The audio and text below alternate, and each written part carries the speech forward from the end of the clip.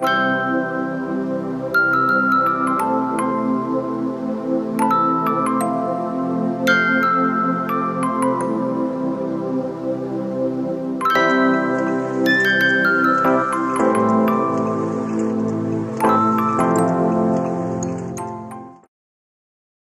guys, I decided to record this. There is somebody riding a dirt bike around, so sorry for the noise.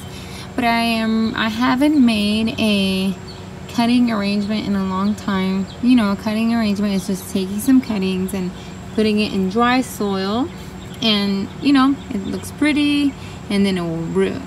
So I haven't done that in a while. And this plant here, I like it, but I don't like the way it's growing in here in the middle. I mean, I think it'll fill in, but I am going to take some cuttings just so that I can multiply the plant as well. And yeah, that's what I want to do. So I'm just going to go around and maybe take some cuttings from a few plants, and then I'll show you guys what I do with it.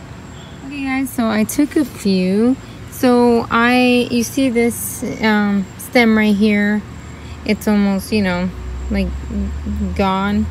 What I did is the ones that were attached to that stem I trimmed, and I'm gonna leave them there hoping that they give me another plant.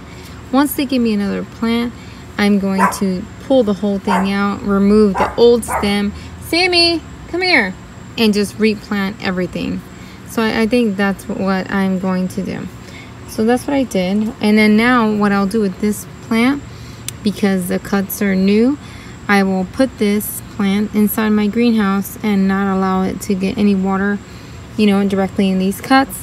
Just water it by hand. And yeah, that's what I'm going to do with that. These cuttings are going to go into dry soil. Tomorrow I'm having a get together here, and I wanted to fill some pots up with some cuttings.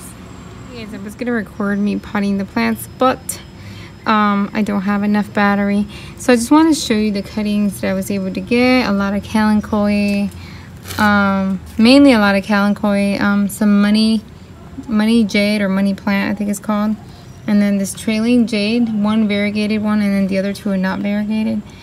Sorry, you can hear my neighbor.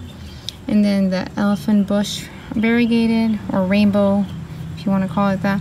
I don't know the name of this one, but I did cut it because it had stretched out looking for light inside my greenhouse.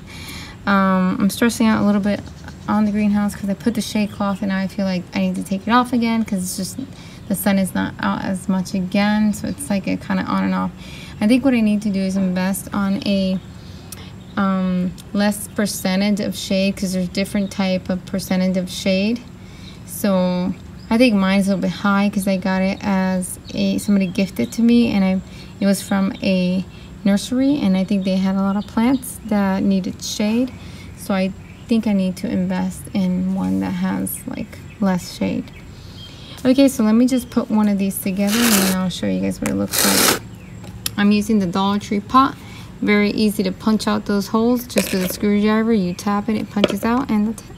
I'm going to use some super dry soil with lots of drainage. I'm losing light, but this is what I was able to come up with. It looked like a lot of cuttings, but as you can see, I almost wasn't able to fill up my pot like I normally like it. I would probably want it really packed. But anyways, I think they look really cute in these pots, and I think they'll look pretty on the table. So yep, that's what I was able to do. I hope you guys like this video. Don't forget to like, comment, and subscribe.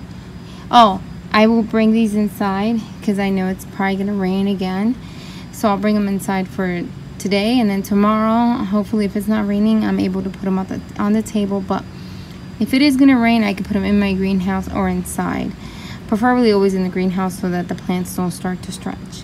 Anyways guys, thank you so much for watching. Don't forget to comment, like, and subscribe. Bye guys.